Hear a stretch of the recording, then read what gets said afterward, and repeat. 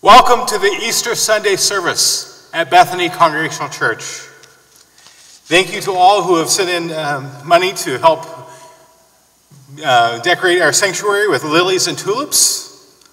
I also want to thank Matthew Hughes for his work in decorating, and to Phil Weinberger, who has graciously been taping each week. I invite all of you to join us tomorrow morning at 10:30 for a Zoom fellowship. And if you're having any issues with Zoom or any of the meetings that we've had, please call or email the church office. With that in mind, let us worship together.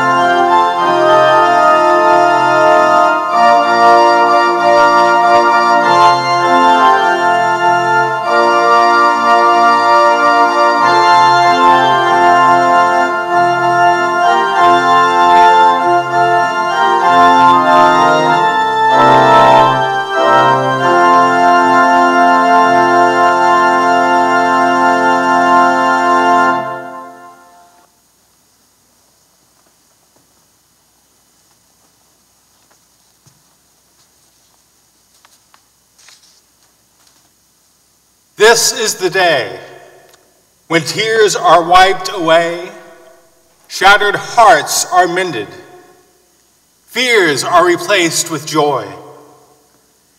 This is the day of the Lord. Roll away the stone of fear.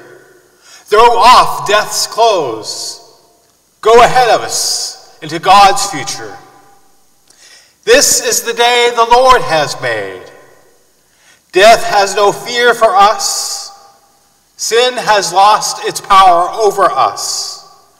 God opens the tombs of our hearts to fill us with life. This is the day, Easter Day. Christ is risen. Hallelujah. Let us pray.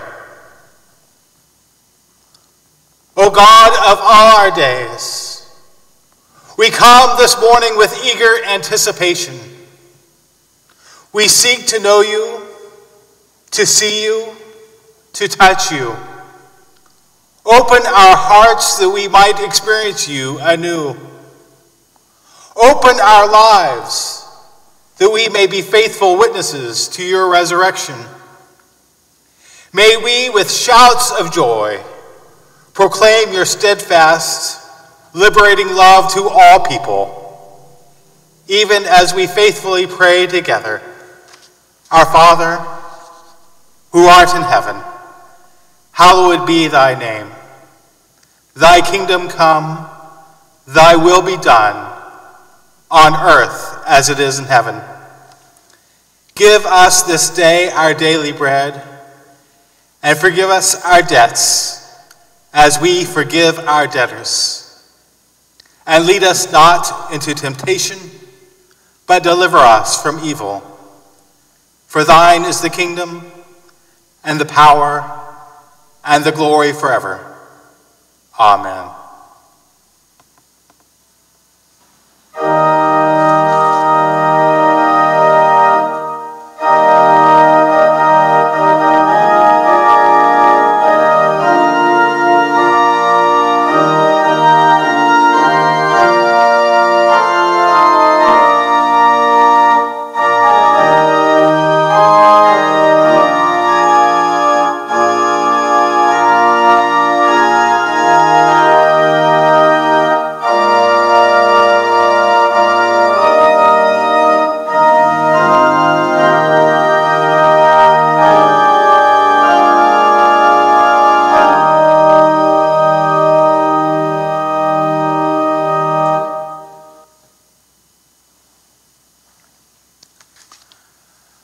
At this time, we normally share the peace of Christ by greeting one another.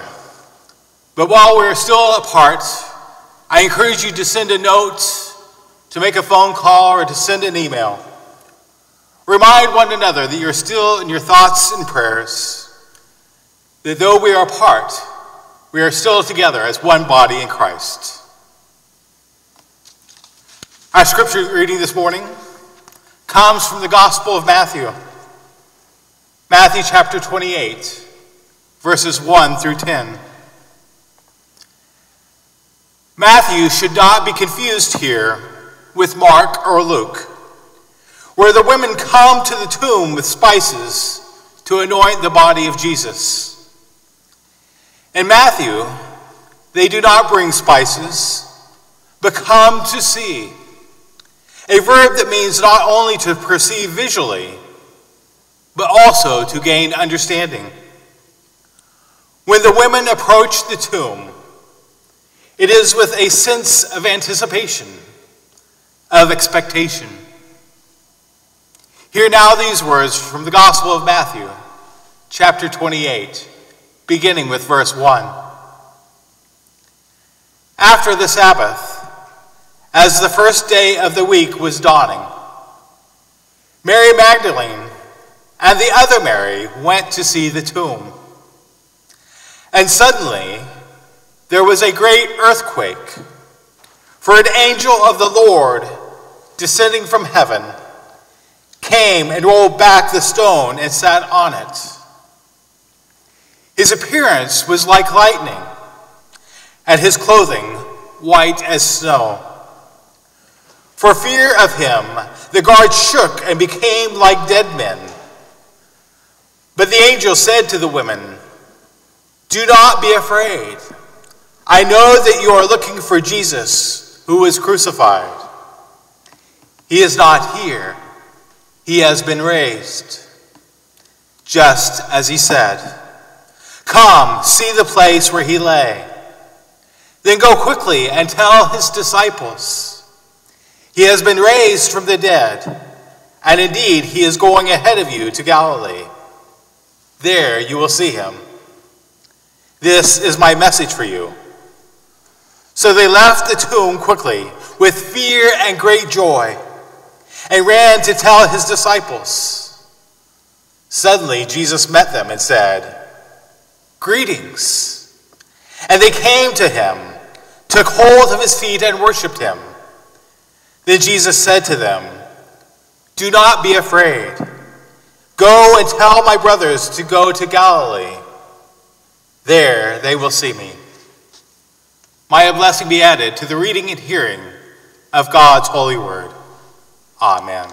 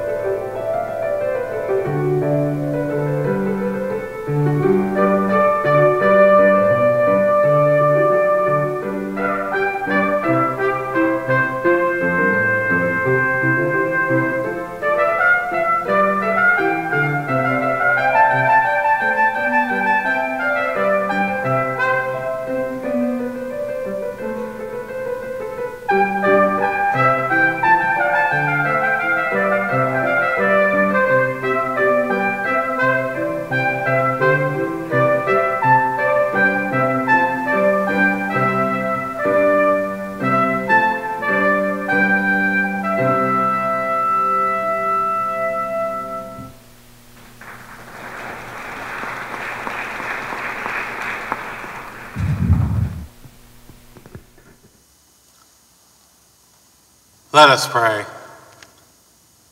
May the words of my mouth and the meditations of all our hearts be found holy and acceptable in your sight, O God, the one that we call our rock and redeemer. Amen. You and I know, perhaps all too well, especially now during this COVID-19 pandemic, as we await the worst, those days as Mary Chapin Carpenter's lyrics describe. It seems so black outside that you can't remember light ever shone on you or the ones you love in this or another lifetime. And that's when we really need to know what Easter is all about. That might have been how Mary Magdalene felt that first Easter morning. Mary had seen and been through a lot of tough times, but never anything as heart-wrenching as she witnessed on what we call Good Friday. For the one who was the first one to treat her like a human being, the one who had touched and changed her life, the one whom she had pinned on such hopes on, was dead. And not just any kind of dead, but crucified dead, humiliated, tortured, beaten, mocked, and nailed to a cross. Not too easy to get over such loss. It was so dark outside. Violence and fear hung like a dark cloud over her. The light that had once shone on her had been extinguished on a Roman cross. Where there had once been a glimmer of hope, there was only despair now. And while it was dark, she came to the tomb. There, in the darkness of her life, she was surprised by the light of Easter, and her story has become the Christian story. It is the story we remember, and though we are apart, we celebrate together today.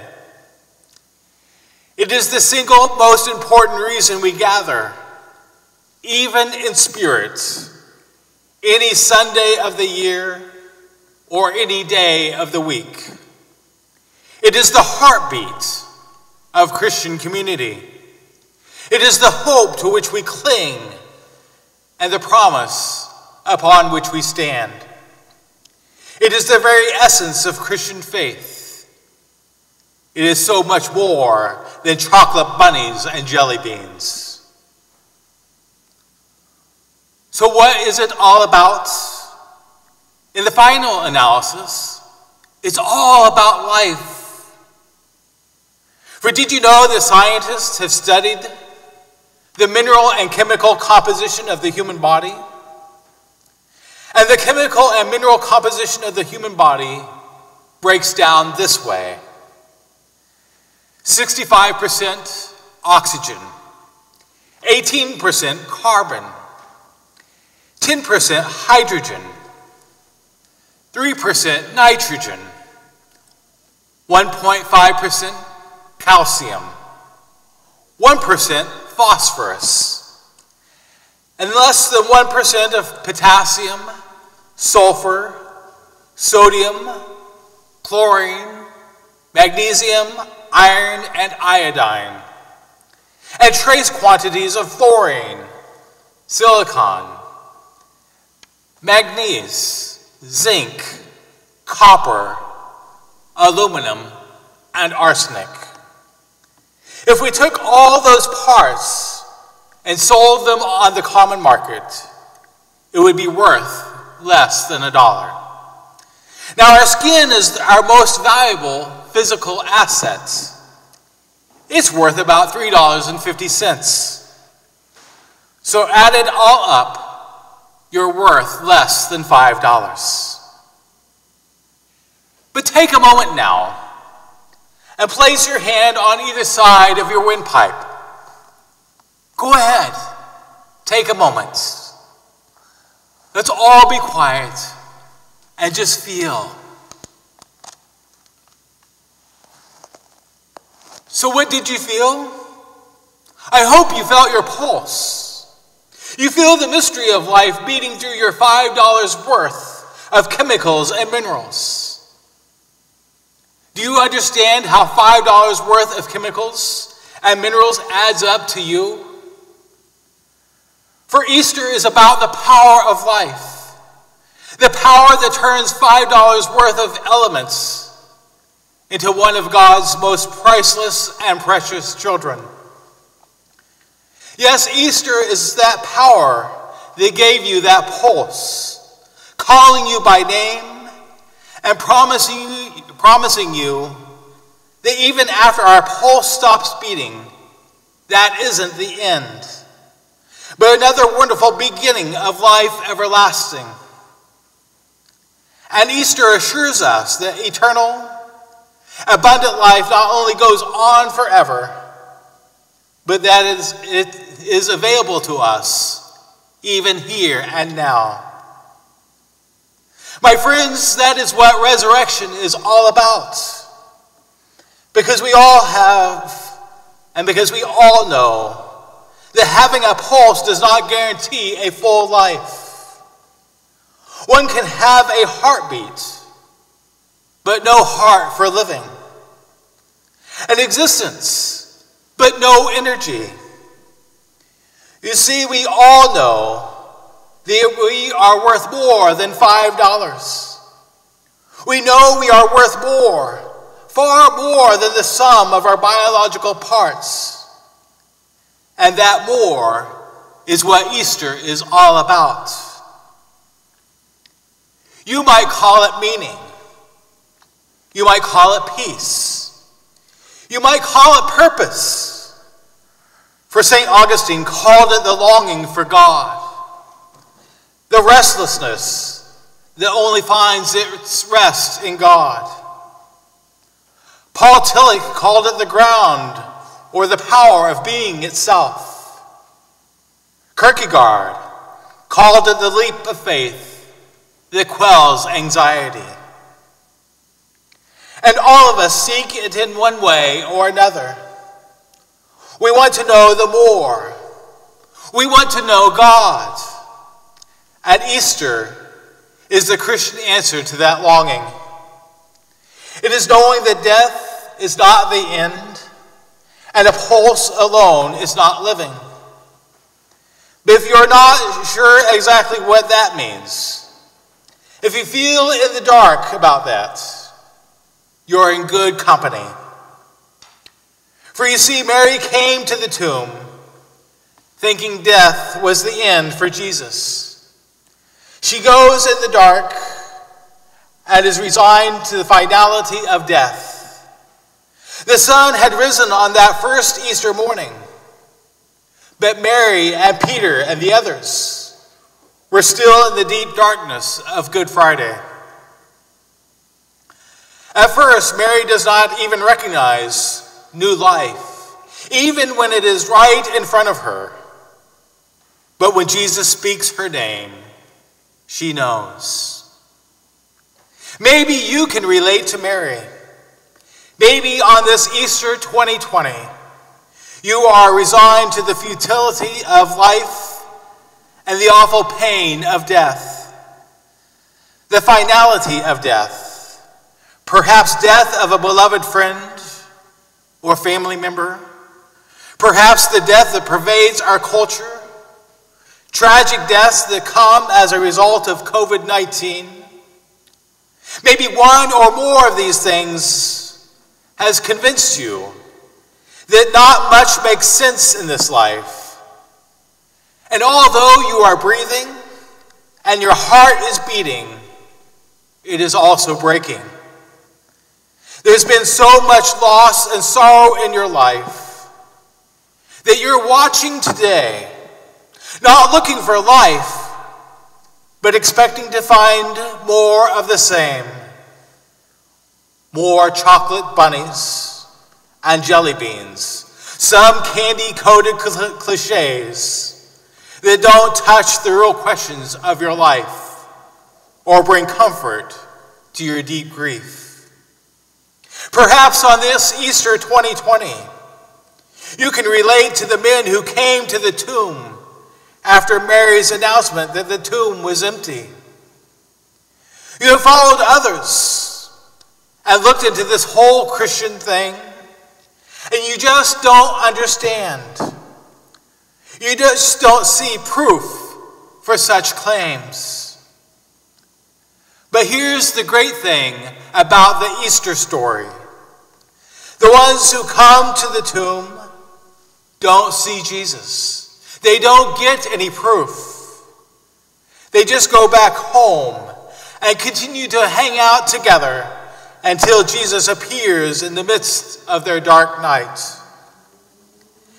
And when Jesus appears to the disciples, he shows them his scars. They point not to his triumph, but to his tragedy. Not to his victory, but to a time when he was vilified, a time of pain and struggle. For let me point out something to you, my Good Friday friends. I believe we cannot understand or experience Easter unless we have been through Good Friday. Only when we have been where Mary was, where our heart was broken, our eyes blurred with tears, and our spirits crushed by grief, only then do we go from Good Friday to Easter Sunday. For Easter is not about covering up your scars or denying your wounds, but showing that same power that raised Jesus from the dead is alive in you. Nor is Easter a promise that you or your family or the church or the world will ever be the same again. It is a promise that the power that gave you a pulse will never abandon you. That same power is calling you by name, and despite all that we see around us, is still at work, doing a new thing in you and in the world. Easter is the promise that nothing in your past has the power to define you. You are defined by the light of God that flows through you and flows through all creation, making all things new. You don't prove God's love, you embrace it. Nor do you prove God's power, you experience it. You don't prove life, you live it. Or prove new life, you receive it. Again, Mary Chapin Carpenter. And the voice you need to hear is the true and trusted kind, with a soft, familiar rhythm in these swirling, unsure times, when the waves are lapping in and you're not sure you can swim. Well, here's the lifeline. This is love. All that ever was and will be. This is love. So put your hand on your pulse again. And just as your blood is pulsing through you, the life that cannot die is pulsing through all creation. There is a song in our hearts that cannot be crushed. And if we are open, we will experience resurrection many, many times. And that, my friends, is better news than chocolate bunnies and jelly beans. It is the reason, the only reason for Easter. Alleluia. Amen.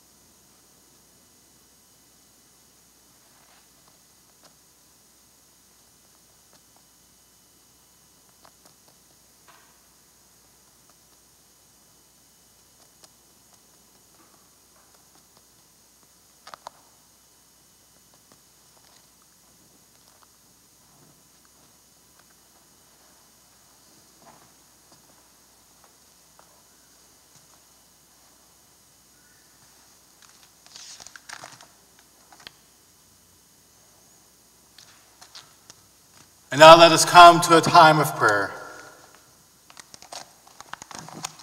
As we do, let us remember Sandy Johnson. I'll also ask you to remember the family of Reverend Eldon Zern, who passed away this last week. Indeed, let us continue to also remember those first responders, and for the doctors and nurses, and for all those impacted by COVID-19. Let us pray. Oh God, it wasn't so long ago that we gathered together to celebrate the birth of Christ and reflect on the mysteries of the Incarnation. The way Christ emptied himself of divinity, while at the same time perfectly reflected your image. How he entered the fullness of humanity with all of our joys and all of our sorrows. Through the muck and the mire, he proclaimed the good news of your love, even in the most hopeless of places. In this past week, we have witnessed as the worst of humanity rejected your gift of hope, putting Christ to death, attempting to deter the emergence of your kingdom and the rush of your Spirit as she erupts into the world. In those dark moments, we recognize the darkness that threatens our lives and the whole world. Loneliness and grief, humiliation and shame, illness and death, homelessness and hunger, divisions and war, hatred and oppression, violence and abuse. Within each of these realities, and in many more, we can identify our own stories. Pain and suffering are not abstractions for us. It is the common condition of humanity, shared even by Christ, all the way to the cross and to the grave. But on this day, O God, you have rolled away the stone, and your light has pierced the darkness of the tomb. On this day, the hope that Jesus lived and died for has emerged even stronger than before. Baptized into death with Christ, we are being reborn into newness of life. Indeed, the whole world is being born anew as your kingdom bursts into fullness of your love poured out. We know, of course, that many of us still experience darkness in our lives.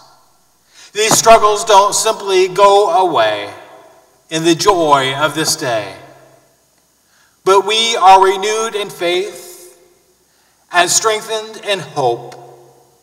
Even more, we have been reminded that the promise of Easter is not just an idea that we sing and pray and preach. That Christ is alive and lives among us today. Your real presence is more than something we hope for. You are with us here and now. We know you and the love we share for each other, the love that binds us all together as one. So on this day, O God, Christ's resurrection gives us hope that nothing, no tragedy, no mistake, no sin, no evil, is beyond the redemptive power of your love. This is the truth of your kingdom, a kingdom we long for and for which we pray. Give us the grace that we may be more than just faithful by praying in your name, that we may be faithful by also living in your name. Amen.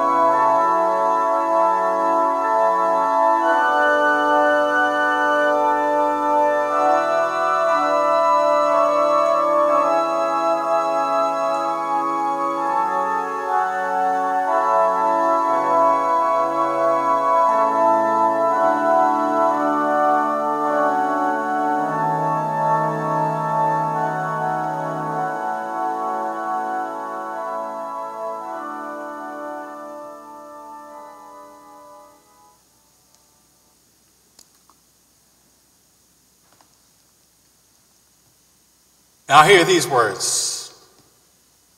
The world says they thought Jesus was dead. They thought the cross was the end. They thought that when the stone rolled over the tomb, that was it. But we proclaim, the dead are living, the cross is empty, the stone is rolled, and one word describes it all. Alleluia, Jesus is risen.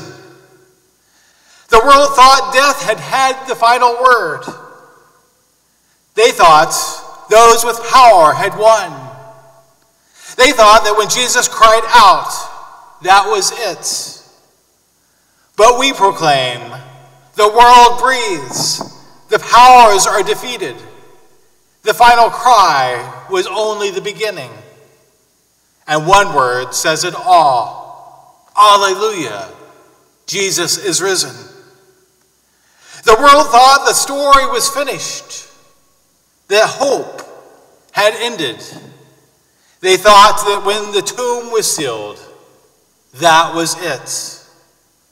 But we proclaim, the story has just begun. The hope is newly born. The tomb is empty. And one word says it all. Alleluia, Jesus is risen. So this is the news. Jesus is risen. This is the moment. Jesus is alive.